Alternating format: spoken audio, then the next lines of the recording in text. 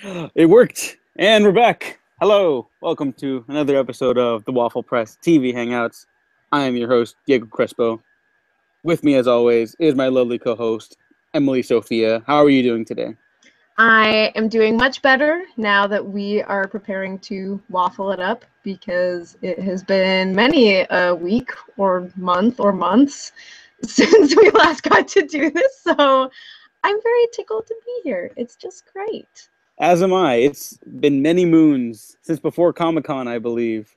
Yes. I bring that up because ever since then, there's been some news about some shows that we've been watching, and we will continue to watch on this show and discuss, and it's very exciting stuff. So today, we're going to start talking about Agents of S.H.I.E.L.D., the night of, a really old show, Alias, and Penny Dreadful, and then we'll talk about some shows that we're looking forward to returning this fall. Let's just get right out of the way. Agents of S.H.I.E.L.D., Emily, it's been so long since we've discussed any shows on here. Yes. I think this is one of the longest shows we've been talking about on this channel. Mm-hmm. I have an odd attachment to it now. I never would have thought of it, like, way back when it first premiered. And now I care so much about these little characters and their little adventures. And now it's getting super weird because Ghost Rider's coming in. And I want to know your thoughts on this. Yes, I am really excited. I have only ever been growing more excited for what the show is bringing ever since it pulled a complete 180 and just transformed in quality and storytelling and cohesion. I've pretty much been par for the course. So when I first heard of this, like there's that bit of anxiety in that this is probably the largest major Marvel character that they've gotten to pull into the fold. But at the same time, they've proven their ability to go into the weird and alien and even mythological supernatural. So it stands to reason that this is the kind of guy you can bring in. And even from what I've seen in the trailers, the visuals don't look too terrible either, because that can always be a point of worry, is if the presentation can actually live up to the hype, and it still could, you know. It looks very bombastic, very exciting, and I have good thoughts and feels. I've read a couple interviews with members of the cast, and everybody's kind of hyping the season as darker and sexier, which, I mean, I already thought it was pretty sexy, but whatever. Give me more. But yeah, generally positive feelings at this point. And yeah, this show has become an anchor of what we do on here. And then just, yeah, there's always that personal attachment. And all of our characters are in really disparate places at this point, especially Daisy, for example. I look forward to her having more than likely run-ins with Ghost Rider. And yeah, I could go on for days and days, but what are your thoughts? It's so weird in a good way, because the Marvel Universe is weird, and it should remain weird forever. Because for the most part, Marvel as a whole, like even the movies, have really just not tapped into the magic side of things. And even if it's space magic like Thor, it's like, oh, it's just science we don't understand yet. But Ghost Rider is, you know, from hell. So that's like a big leap. And that's cool that they're finally like just going balls to the walls. Like, I guess there's been rumors of a Blade series coming around eventually. I'm sure that's like a Netflix thing, because Blade that's hard R stuff, and that's exciting. Yeah. And there was a TV show back in the day, but I heard it was like ass. So I don't know. So I guess nobody cares. Never even heard of that. Yeah, I mean, that's how good it was. Nobody heard about it. And I guess Wesley Snipes may have been offered a role to return as Blade, and he'd be like teaching a protege who'd be like his niece or his daughter. And I don't know, this is also a rumor, totally unfounded, but I guess at one point, again, totally just a rumor, Nicolas Cage was offered the role of Ghost Rider, or to return as Johnny Blaze in some form. I don't know if it was for Agents of S.H.I.E.L.D. or for the movies in the cinematic universe or Netflix or whatever. but that would have been just the weirdest thing. Because you and I spoke before the show. There's Yep. Academy Award winner Nick Cage, and then there's The Wicker Man, Nicolas Cage. Yes. And it's just whatever happens, it's a win-win. You know? he has quite an enviable range. That's for freaking sure. No, but this makes me happy because now he can traverse the path that he was born to play and become the MCU's Norman Osborn, Green Goblin. This is still a possibility, and that just makes me so happy. I'm in. Yeah. I will not fight it. Because then on the human side, the normal guy side, the businessman, he could be Academy Award winner Nick Cage. And then as the Green Goblin, he could be meme Nick Cage and just go crazy, balls to the walls, nonsense. Like, this needs to happen. But that's a perfect thing. Hands down. Yeah. I like the new Ghost Rider. I can never remember his name. Robbie Reyes. I think it's Robbie Reyes. He's relatively new, like just a couple years old. He's a fun character, and I kind of like the car update, so that way it's not just like a copy and paste Ghost Rider from like motorcycle, yada yada. Yeah, the special effects do look good from what they've shown in the trailers. I mean, for TV, you know, you kind of got to cut them some slack. Like, it was just 2 seasons ago when we had Kyle MacLachlan in like this really awkward Dr. We Hyde spoke makeup. at length about that, I think. It was so bad, and that was so weird because that was such a good thing. But yeah, I mean, they clearly stepped up their game, and so I'm looking forward to that. Although I still wish we saw some more of Cthulhu Ward in the season finale. That was still so cool. I wish we saw more of that. But yeah, I'm really looking forward to this season, and I hope they keep getting weirder with the supernatural stuff. Like, I want them to. I hope they have a Halloween special, and they introduce vampires. Like, oh my gosh, I would be see so that into that. I know. I don't know. I think that's really cool, and that opens a whole lot of possibilities. So, fingers crossed, I guess, on that front. Yeah, and it seems timely, you know, as we're getting ready for Doctor Strange, for example. It stands to reason that now's the time to crank up the weird factor, not sure 2 or 10, you know. But yeah, all good things. All good things indeed. Another good thing is that you have been watching The Night Of. Is that correct? Yes, indeed. I actually finished that season. I'm pretty sure it's a one-off miniseries, potentially anthology kind of deal. I haven't heard anything about whether or not they're going to do a second season or series, but I did watch The Night Of. Yeah. What did you think of it? Because I haven't seen anything. I've seen pictures of Riz Ahmed, I believe his name is. Yep, from awesome Nightcrawler. Yes, that's where I first saw him too. He's so good. Yeah. And the upcoming Star Wars Rogue One. So, yeah, yes, I completely forgot he was going to be in that. Thank you for reminding me. My pleasure.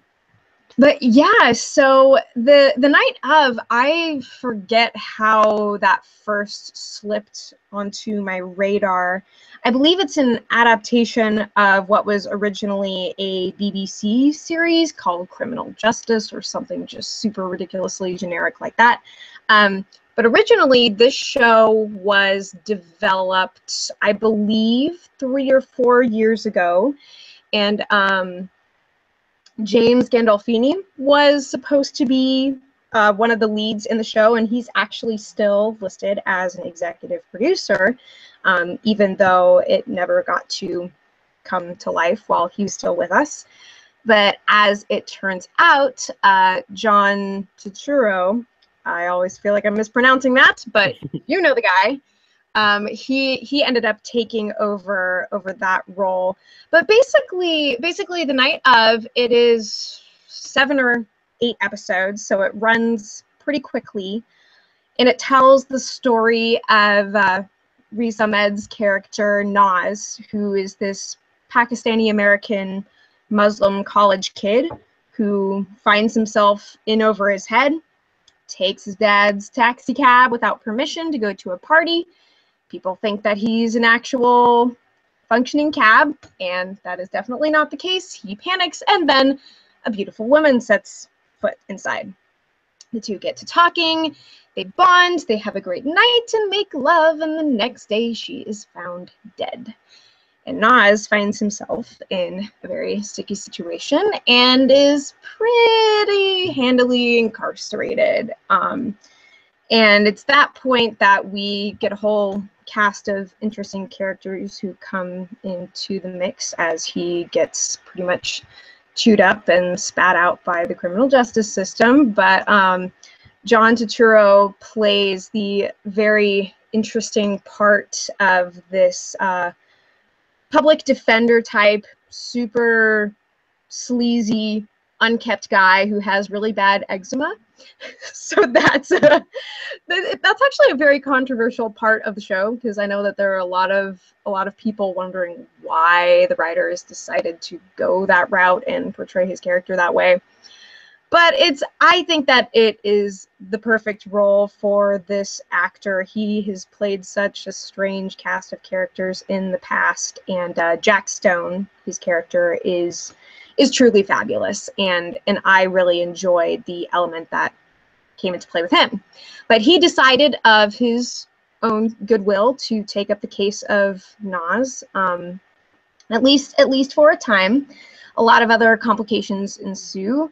But it's a really fascinating crime drama in that there's arguably more subtlety to it than the classic crime procedurals out there. I'm not going to say that it doesn't dip into any of the cliches, but it never visits them without deconstructing something a little bit, or putting a twist on it, or subverting some kind of expectation.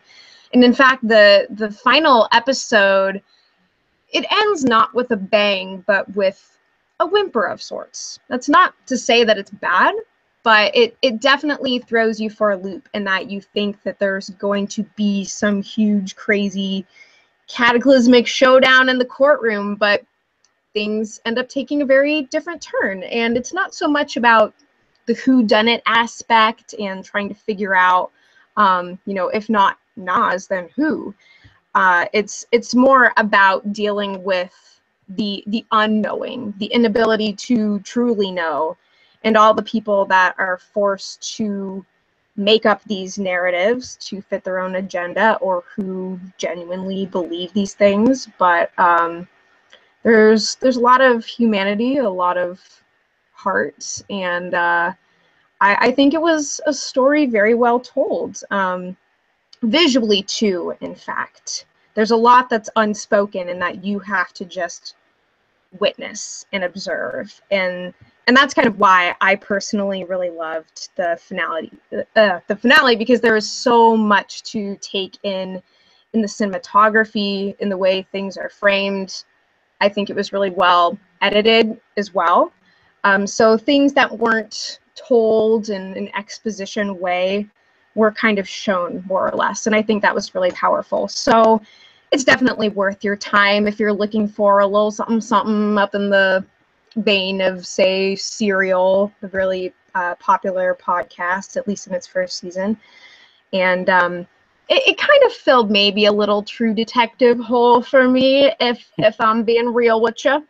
But yeah, it's quite enjoyable. There's also a few alumni from The Wire as well, which, much to my embarrassment, I have not finished that show, and it is definitely my plan to do so before I die, or whenever. But anyway, I think The Night Of is a really worthwhile experience, and John Turturro is one of my favorite actors. So that's probably my favorite part of things. But yeah, just the way that it deals with racial politics, I think was handled pretty well. There are a couple of there is a female character that I personally feel was mishandled, and I think a lot of other people are of the same mind frame. So if you do watch, just kind of brace yourself for that and be prepared to analyze things a little bit. But by and large, I think it's a really great show. And yeah, that's all I got to say about that in this. So there you have it. Well, I will definitely check it out at some point. Yes, I know. I was looking forward to it, and then I just never watched it. I missed the whole train. I am watching Vice Principals, though. Is that still That's good? funny. Yes, I need to watch the last two episodes, but yes, I think that show finds a nice little rhythm. I wasn't planning on talking about it too much. I'll hold off until I'm Oh, done. that's fine. But yeah, watch Vice Principals and watch The Night of. Those are HBO's got good stuff. There you go. I'm really looking forward to Westworld. That's not coming out this year, but I'm looking Oh, forward to it a lot. it's not out this year? Why did I think it Wait, am I was? mistaken? Is it coming out this year? It's coming out on Oh my god. October 1st, I thought. What? Okay, well, okay, it's coming out October 1st, and I can't wait because I'm a big fan of Michael Crichton, his original movie. So, Yes. oh my gosh, this is the best news ever. I was like, so wait a second. Oh my god. Westworld premiere. I gotta look it up just to make sure. It's gotta be. Okay. Just to hold space then. Yes, I will definitely be watching The Night of, and I will be talking about Alias a little bit because I am making my way through that show. I'm trying to finish it before it goes off Netflix at the end of the month. Oh no. I might have to borrow the DVDs or Blu-rays from someone, or I might just buy it. I really like the show. A little bit on this until you find the Westworld date. Alias is a fantastic show that took me 6 months to watch 6 episodes when I first started watching for no reason other than my own laziness and inability to manage time. I am much better at both those things now. And now I just feel like I physically don't have enough time to watch it all. But every season feels like a soft reboot of the series. Character motivations, at least for the first 2 seasons. I think there's some issues in plot overtaking characters in the latter half of the series. But the first 2 seasons, the show is driven specifically by character choice. There's a lot of plot twists, but they're all driven by specific character wants, needs, and specific power plays. And there are these just really great villains. I mean, I love these villains in the show because specifically the main villain, who I won't really name because it's kind of a nice surprise if you kind of go in blind to the show. But I love the villain because they have this relationship to the rest of the cast where they genuinely care about at least half of them. Like, they view them as family and they would do anything for them. But at the same time, they're bad. They're very bad people. But for the protagonists, they have this relationship where they view them as family and children. And it's so fascinating and so different because the protagonists want to end them by any means possible. And then they're like, oh, no, just hug me. Like, let's go out, have dinner, let's hang out sometime, you know? Let's be buddies. You're like, you know, what are you doing for Christmas? Come on over. It's just like they've done these horrible, awful things to them in their lives. But it's so weird. And it's a thriller spy show. And so some of the fetch quest episodes can get a little samey once in a while, especially in season 3. I was told to brace myself. I heard the quality dips majorly. I didn't think it did too much, but season 2, just hands down, is one of the best seasons of television I've ever seen. Every episode had me double guessing, triple guessing every character motivation in a good way, because this was like, again, that's when it was really driven by character. And then the show reboots itself like 3 times within a season, but it's scary, and I feared for everyone's lives because I really liked these characters. And it's just, oh my gosh, the way it's a J.J. Abrams show, for those who don't know. And J.J. Abrams, when he's not focusing too much on plot mechanics, he's focusing on getting everyone from point A to point B to point C, like, nonstop. His stories and actions really propulsive. The show moves, man. For the first 2 seasons, Alias moves like unlike any show I've ever seen. And then season 3 and 4, they're good still, especially season 4, which I'll get into in a quick second before I wrap up. But season 2 specifically moves like if you've seen any J.J. Abrams movie, and well, then you know what I'm talking about. Specifically, like Star Trek 09 or The Force Awakens. Those movies just fly by, and Alias feels like that. J.J. Abrams directed 3 episodes, and you can just tell right away because he's just so good. And this show stunt casts like nobody's business. There's a Die Hard 2-parter episode which I was unaware of when I watched the show. Like it's their Die Hard episode. Someone takes over the building where all the characters work, and then the main protagonist, Sydney Bristow, played by Jennifer Gardner, has to work and maneuver around the terrorists in the building, and it was just great. But the best thing about it is that the Hans Gruber, Alan Rickman stand-in is played by Quentin Tarantino. Oh my god. It was the greatest thing I've ever seen. I didn't even know that took place. I've never seen the show. But... It's just, oh my god, it's the best. And it's mostly a standalone episode. Ethan, you end up watching it? Watch that episode because it's fucking awesome. Yeah. Last thoughts, I guess, just really quick. Watch Alias. Season 4 gets really good again. Season 3 is good, but not as good as the others. Drew Goddard wrote several episodes in season 4, and they're just... I immediately knew. I don't know if anyone watches me on Twitter, but there was an episode where I was like, this kind of feels like something Drew Goddard would write. And it was. It was Drew Goddard.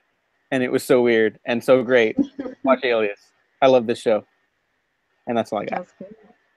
By the way, Westworld premieres Sunday, October 2nd, 2016.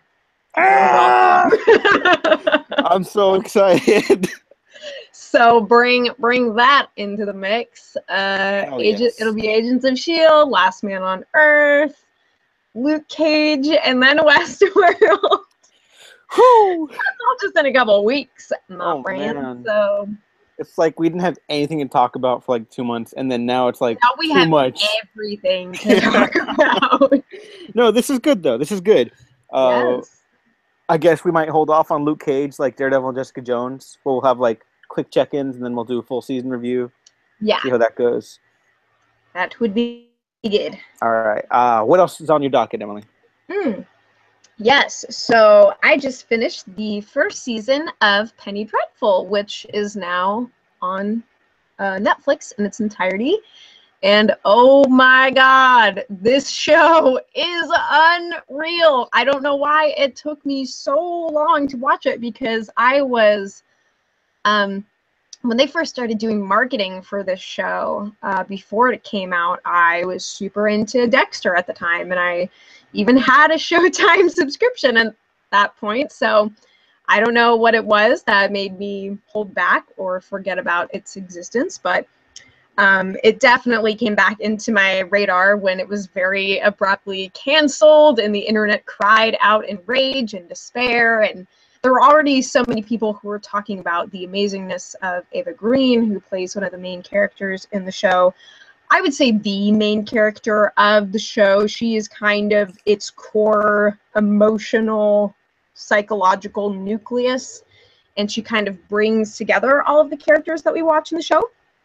But yeah, so Penny Dreadful season 1 is, I think that one's another 8-episode, kind of a short first run. I watched it in about 2 sittings, and it was pretty great because I spent like a Sunday afternoon just locked in my room with the blinds shut. It was this beautiful, like 85-degree day, sunny, and I had my blinds shut, and I was just like, I transported myself back in time to late 19th century Victorian England, to a land of monsters and mayhem, and your favorite Gothic novels come to life.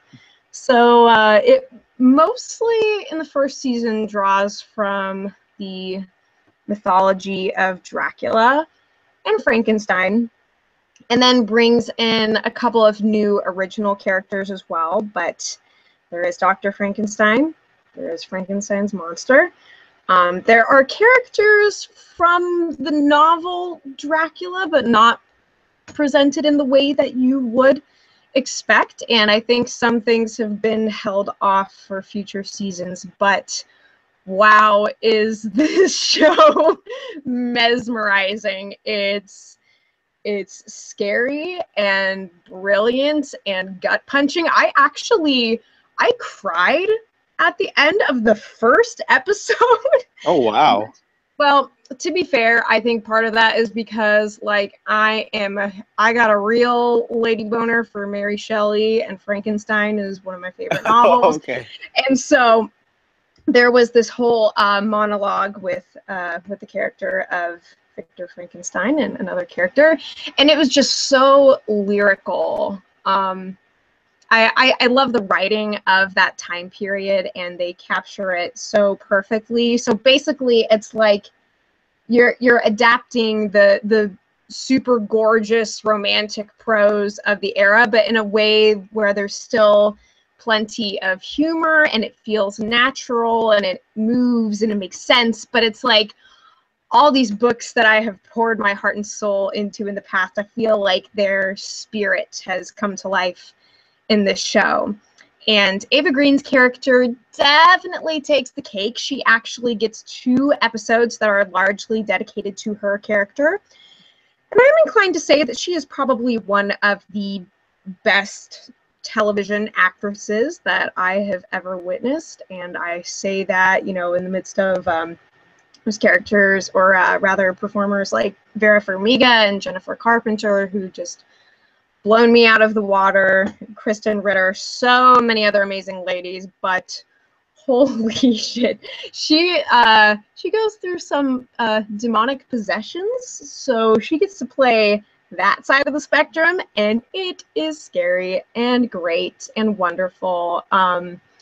And clearly the show is confident enough in itself and invested enough in her character to pull us out of the normal action and flow of things to really get into what's going on with her. So there's all these different elements that are brought into play. There's Satan wants to birth his race of evil in the world, and then there are vampires, and then there's like freaking undead monsters, and it's just all happening in London, and it's great. It's hysterical. I highly recommend it. I might actually start the 2nd season of it tonight because I just can't help myself. I've heard that that's actually the best one, and that season 3 is pretty controversial, but yeah, it's really, really wonderful through and through. I had a fabulous time with it, so I definitely hope you'll check that one out because I would like to hear your thoughts. It's on Netflix now, right? It is, yeah, Okay, the whole shebang. I'll have to. Okay, I'll add that one after because Night of sounds good, but this really sounds like. Put that on top. Night of can wait. Especially because around Halloween, I love just digging into genre stuff. Yes. This show will be perfecto. You got to do it. Okay. We got to do like a Halloween special or something, or like all October, just talk about horror movies and whatnot, because I have so many totally will. I want to talk about. Yes, I'll probably have finished the show by then anyway. So if you've watched even the littlest bit of it, we can talk about that. Yes. Okay. Good. On that note, let's just do a quick rundown of what we plan to discuss on, I guess, this quote unquote season of our show. Yes. Agents of S.H.I.E.L.D. Yes. Penny Dreadful also, I guess now adding that in there. Because that is over, right? There's no chance it's coming back as far as it is over. It ended after the 3rd season, same as Hannibal. I don't know if it necessarily landed with as much grace, but 3 seasons. So I definitely plan to get through them all. So. All right, Agents of S.H.I.E.L.D., Penny Dreadful, The Walking Dead, of course, because we had a controversial finale. I mean, is it even controversial? Did anybody like it? Does that count controversial if nobody liked it? Controversy if everyone just hates it. Yeah, I mean, that's not really controversy. It's just like we are at one accord. We got the pitchforks. Yeah, I mean, we'll see how they pick it up after that, because that one's still. I'm still mad. Honestly, I'm going to be mad until the premiere, and then I'll be excited if they can stick the landing. But I will be mad until October 23rd. That's totally fair. It's on them. Okay, Walking Dead, Agents of S.H.I.E.L.D., Penny Dreadful, Luke Cage, of course. We're going to do our best to work that in. We could do a full season review. We'll update with our thoughts if we're not done within like a week or two. Mm-hmm. Did we say The Last Man on Earth Shoot, already? I feel. Last Man on Earth. There we go. Because that's coming back soon too. Yes. And season 2 is so good. I know. I'm so excited. It was so great. Oh, and Westworld, because that is this year. Yes. Oh my god. So by next week, we could, let's see, today's the 14th. So it'll be Agents of S.H.I.E.L.D. at the least, but we got a lot of stuff coming up. Oh man, I'm so nervous and excited at the same time. How am I going to fit this all in? I don't know, but I'm excited too. You can't. But you will. Yes, I absolutely will. On that note, is there anything else you'd like to bring up before we sign off? I have actually begun to watch BoJack Horseman, so eventually I will probably do a little rundown of that. But yeah, I'm only like a couple of episodes in so far. Still in like the more definitely trying to be a comedy part of the show, but I've heard really fantastic things, so that's probably one I'm gonna end up sticking with. But all things in time, whenever it can happen. I finished the first season long ago, and I loved it, and then I just never got back into it, so that's on me. It happens. Yeah, and that one sneaks up on you. That's what I've heard. That's all I'll say. Yeah, I mean, I'm sure everyone knows now, but yeah, it sneaks up on you. Yes. Yeah, but that's about it for me this time around. So, yeah. On that note, Emily, where can the people find you? You can find me on YouTube at mmightysophia. That's E-M, the word mighty, S-O-F-I-A. Most recently, I did a full breakdown of Penny Dreadful on there, and also a review of Stranger Things. Much more content to come based on the time that I have and what I'm reviewing, but soon my normal fall schedule will resume, so I'll be doing lots of regular reviews there. And then my public Facebook page and my Twitter and my Twitch profiles are all mmightysophia as well. And there will be lots of content coming to those various places, but yeah. And Mighty Sophia is pretty much my little universe, so you can find me there. All right, and of course you can find me on the Waffle Press on YouTube, on Twitter at DiegoWaffles, audienceseverywhere.net. Like, subscribe if you enjoyed this video. If you didn't like it, like and subscribe anyways, because you might find something you do like. Yeah, it's been so long, I forgot. What to say? Thanks for watching. Thanks for chit-chatting, Emily. We have been professionally unprofessional.